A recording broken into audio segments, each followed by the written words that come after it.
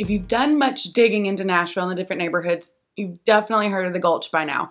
So today we're going to go over the Gulch, what all there is to do there, the location of it. It is in a prime location with lots of restaurants, shops, and boutiques, and all kinds of stuff. So if you're interested to know more about the Gulch, stay tuned.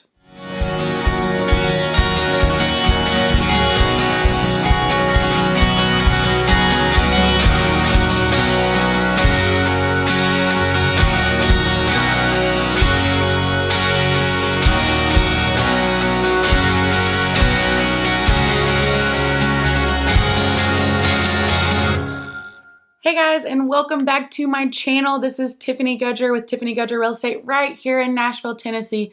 This is your first time to our channel. Thank you for stopping by. Make sure and go ahead and hit subscribe and click that little bell so you're notified every time we do a new video. If you want to know everything about eating, sleeping, breathing, living, playing, all the things there is to do here in Nashville, I go over them every week. And I would love to help you guys out if you are considering moving here. You know, I love making these videos, but my favorite thing is to help people with relocating and purchasing homes here in the Nashville and Middle Tennessee area. So if you have any questions about any of this, make sure you go ahead and give us a call, shoot us a text, send us an email, days, nights, weekends. I've got your back when you are moving or relocating to the Nashville and Middle Tennessee areas. So today we are going to talk about one of my favorite areas in downtown Nashville. It's popular with locals and tourists alike because there's so much to do there. It's an amazing location, and that would be the Gulch. So the Gulch is actually an old abandoned industrial area. It was a railroad yard before the Civil War. And for a long time there really wasn't much to do there. But now it is considered one of Nashville's hottest neighborhoods. It has a prime location close to downtown, and it's super close to interstates, and it is jam-packed for its size. It's not a super big area, but for the size, it has so much to offer. So as far as the actual location goes, it is right in the heart of Nashville, just south of downtown, and you can see it's close to interstates, and pretty much just smack dab in the middle of everything you could possibly want to be at. You can get to downtown really quickly. You can get to Broadway. You're less than a mile from all kinds of different areas like Sobro, Midtown, all of that. So location-wise is a big reason why it has become so popular. As far as living in the Gulch goes, there is a lot of townhomes, condos, apartments, that kind of city living feel. Both to purchase and to rent, so it's super popular with renters and buyers. And towards the end of the video, we're actually going to go over the cost of these things. Now onto my favorite topic of any area that we talk about is eating. I love groceries. And when I say groceries, I just mean food in general. I love going and trying new restaurants and trying new things. It's something that we make a point of here in our house. My fiance and I, we try to try something new at least once a month. Our schedules get a little crazy, but so we say at least once a month, and more often would be better. But the Gulch is a great area to go and try new restaurants. They have places like LA Jackson's, which has one of the best rooftop bars and an amazing view of downtown. Milk and Honey for brunch, or Biscuit Love, where there is always a long line there. It is definitely worth the wait, but just know you'll probably be waiting in line for a while. There is the Pub for great Irish food and beer, amazing fish and chips. And they have, you know, bangers and mash and all that kind of stuff too. A little Americanized, but really, really good Irish food. Emmy Squared for pizza. Cane Prime, which is one of my all-time favorite steakhouses in Nashville, is in the Gulch, and they have, oh my gosh, if you're looking for an upscale steakhouse, I highly, highly recommend Cane Prime. Next, we have Saint Anejo for premier Mexican food.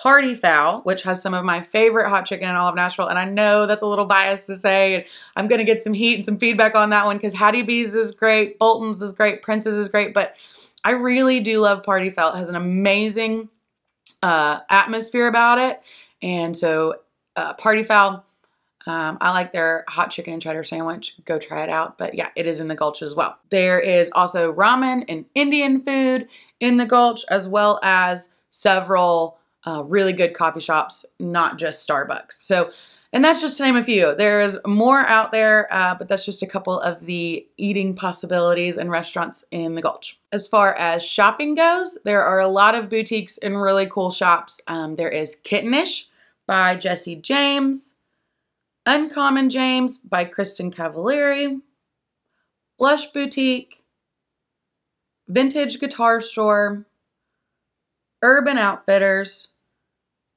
The Turnip Truck, which is a natural and local grocery store. Pet Wants Pet Store for all you pet lovers out there like myself. We have 2 dogs and I love anything pet related. So they have good natural food and toys and that kind of stuff.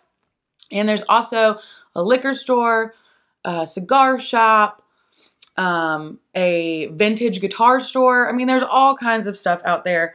And I couldn't name them all off the top of my head, but there's lots of shopping to do in the Gulch as well. When it comes to things to do in the Gulch, there are nail and massage and hair salons, of course, for all you ladies out there.